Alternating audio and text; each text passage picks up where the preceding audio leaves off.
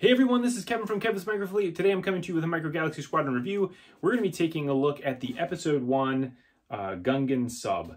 So we're going to go ahead and take a look at the figure, at the vehicle. We'll take a look at the stand it actually comes with, the packaging. We'll do some measurements and we'll do a comparison. Let's go ahead and dive into the review. So let's go ahead and start here with the packaging. So here on the front, you can obviously see the only at Target.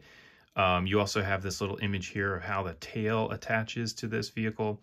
You get this really cool Episode 1 25th anniversary sticker, your Episode 1 collection there on the bottom, and then you've got the Gungan Bongo submarine number 151. As we turn this to the side, you get some great box art there on the side, as well as the back here shows all of the different features to this vehicle and what you can do with it. Turn around to this side and it doesn't have anything else. On the bottom, it's got the UPC if you want that. So let's go ahead and break this out of the box. So now that I have this out of the box, there is one other piece of the packaging, which is this underwater scene here that you get, which is pretty nice looking. So that's cool for a display piece if you wanted to do that. So here is the actual vehicle as well as the stand. So let's start by just assembling this. And the way that this goes together, you can see that it's got a little clip. So similar to other vehicles, when you attach this thing, it is not designed to come back apart. So we'll go ahead and just plug this in here. Looks like there's no specific way to do that. So there you go, it is plugged in now. So now that we have this assembled, let's go ahead and start here with the stand. So this is great that we get another stand. The one thing that is really nice about the stands that they have been doing is that most of them do have this ball and socket joint on it, which is really nice for being able to pose the vehicle in lots of different positions. But here you can see this has got a pretty cool blue hue to it, as if it's underwater, like this would typically be. And the design here matches similar to what Micro Galaxy Squadron has done with the other stands. So that is that. So now let's go ahead and take a look at the figures. So the first figure we're looking at here is Obi-Wan. So you can see here the sculpt on this is really nice. They did a great job there with the robe and being able to get all the wrinkles in it. You've got a lightsaber on the front of him. You can see his hair tail here. I feel like they might have gone just a little bit crazy there with making that pretty long. It typically isn't that long in the movie. And you can see a little bit of the paint from the face got over onto that tail there on the side of his head. But overall, this looks really, really good. He is actually going to be 1 inch tall, just like all of the other figures. And then we also get Jar Jar Binks. So now this is our first Gungan that we're getting in this line. And again, he looks really, really good. They did a great job there with the face, with trying to get the eyes on there. It looks like the eyes are actually painted on, which looks really nice. Great detail there on his ears, on the back, and on the feet. I mean, again, really nice job.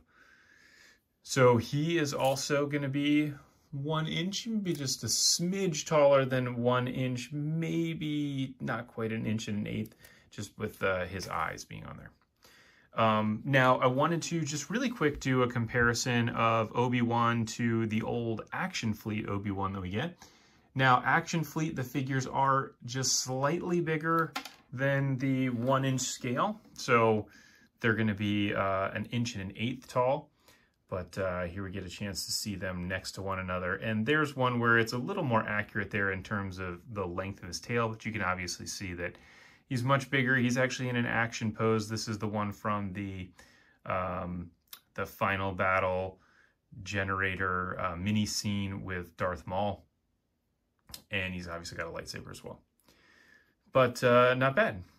So now let's go ahead and take a look at the actual vehicle.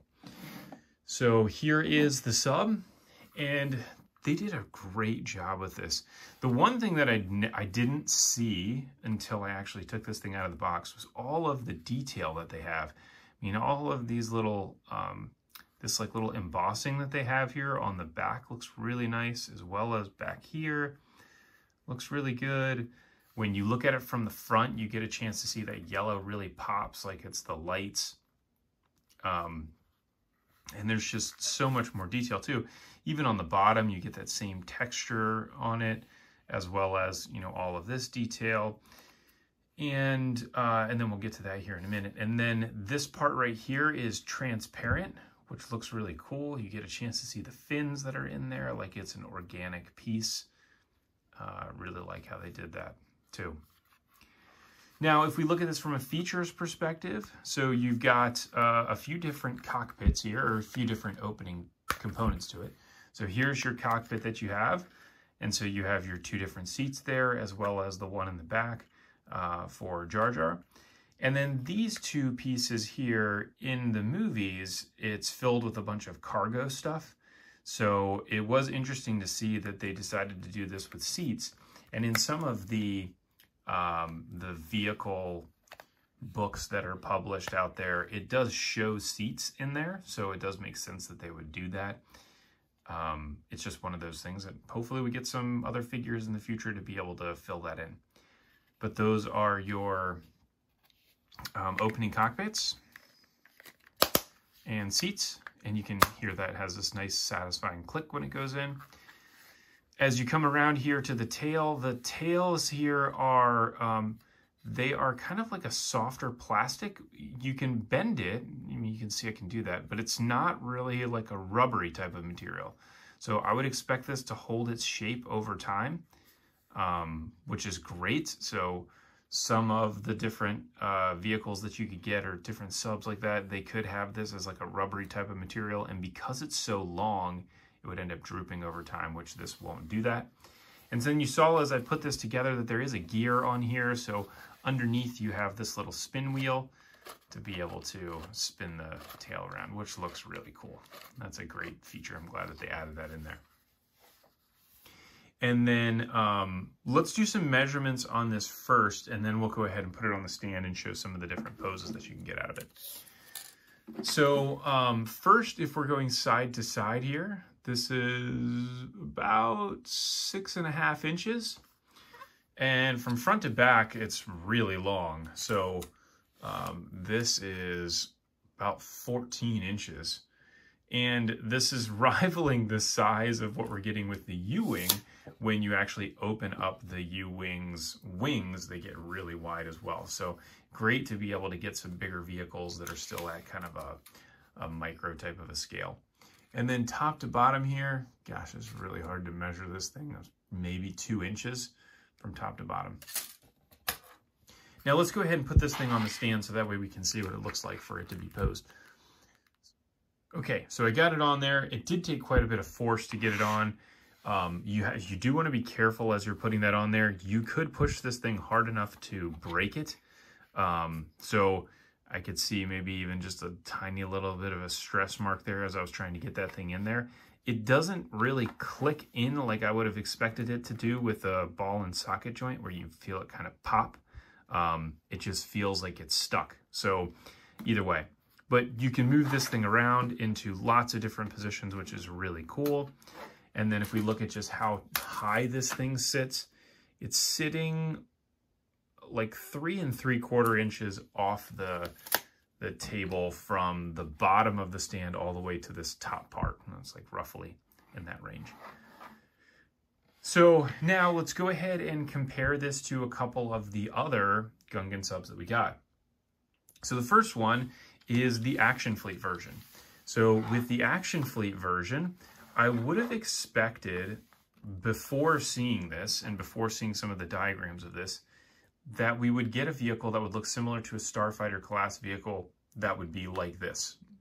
You can see here you've got Qui-Gon Jinn in there, as well as you have some of those different cargo spaces that you can see. So if we open that up, you get a chance to see what that looks like on the interior of it. And then you get Qui-Gon Jinn with his head turned at 90 degrees, which is pretty funny. That's for a different, the reason for that is that we can discuss at a different time. But anyways, so that's what I would have expected. Seeing it this way, this does look much better, bigger than it would be in a smaller scale like this. Now, with this one, it has similar type of material here on the back. So it is kind of like a soft plastic. And then you have wheels on the bottom of this. And the way that this functions is as the wheels roll, if you were rolling this along the table, the back moves, which is very cool. I do like that they had that feature in there. Obviously not as practical in the scenario of what Micro Galaxy Squadron is trying to do, where they're trying to limit some of those gimmicks. Now, the other thing is, when I first started to see this compared to some other vehicles in the line, the first thing I thought of was this other Gungan sub here, which is actually the Micro Machines Transforming playset. And you can see from a size perspective, they're actually close. So the Micro Machines one is bigger, obviously, and it does a lot more than that one does too. So this thing opens up quite a bit. So this part opens up. You actually can pull the whole tail up as well. And then you get the pilots in there. These little things up here on the top come down like a mobile. And then you have a bunch of other features to it. So obviously this is a playset, so you're gonna have a lot more components to this than you would in something else. If you have never seen this before, I would highly recommend picking it up. It is one of my favorite playsets that they have. It's so cool that they were able to convert this sub into an actual playset. But either way, that's what it looks like. Now, I want to grab one other vehicle to be able to show a comparison of this to a couple other Micro Galaxy Squadron vehicles that are in the line, just to give some size comparison. So now we have the sub compared to two different vehicles. So we've got the Millennium Falcon first, just to be able to show how big it is relative to the Falcon. So obviously, the entire hull of the vehicle is not the same size, but from a length perspective, from front to back, you can see it's much longer, which I would not have expected. Now, obviously, the Millennium Falcon is not perfectly in scale anyways, but I was surprised to see that the Gungan sub is that much bigger than the Falcon. So you can check out Rebel scale. My friend Jonathan has got the scale of all of these vehicles, so you'll be able to see, you know, which ones scale relative to another. But then here is your standard Series 1 X-Wing compared to it as well. So you can see the X-Wing is, I'd say reasonably scaled relative to this, but it is what it is. So that's all I've got for you. If you have any questions or comments, feel free to leave them below. Check out the Amazon affiliate links that I have for other Micro Galaxy Squadron toys, as well as my Etsy page in the description below. Thanks for tuning in. I look forward to catching everybody on the next review.